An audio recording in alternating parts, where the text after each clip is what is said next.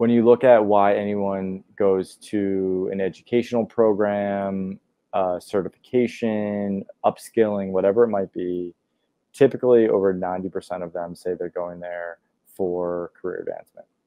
And so when you look at what's most important to people and why they're spending, oftentimes, I think I heard a stat recently that student debt is the largest asset in the US, or one of the largest assets, right? So why people are taking out debt, why they're investing their human capital, their financial capital to advance, it's because of career outcomes. And so how do you build feedback loops into everything you do? And that's just part of your process.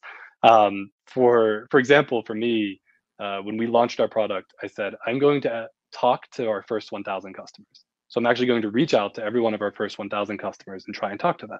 And that's a part of our process, is this idea of inherent feedback loops in everything we do. And that's a very difficult goal. I'll admit there's moments where I've dropped that goal, but so far we were able to talk to those people, and we fostered even more understanding and sort of grew from that.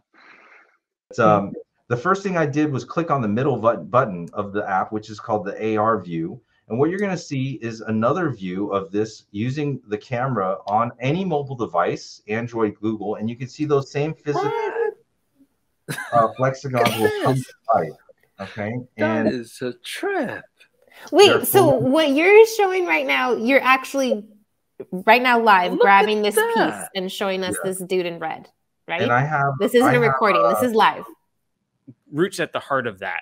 If I can find players that are altruistic, they like working with other players, they like helping other players, and I can give them more ways to help them or to provide more help or different things like that. And if I can give your competitive players more opportunities to compete and to feel that competitive nature, they're more likely to do those things because it's what they most enjoy about the game. They're probably going to come back more often to do those. And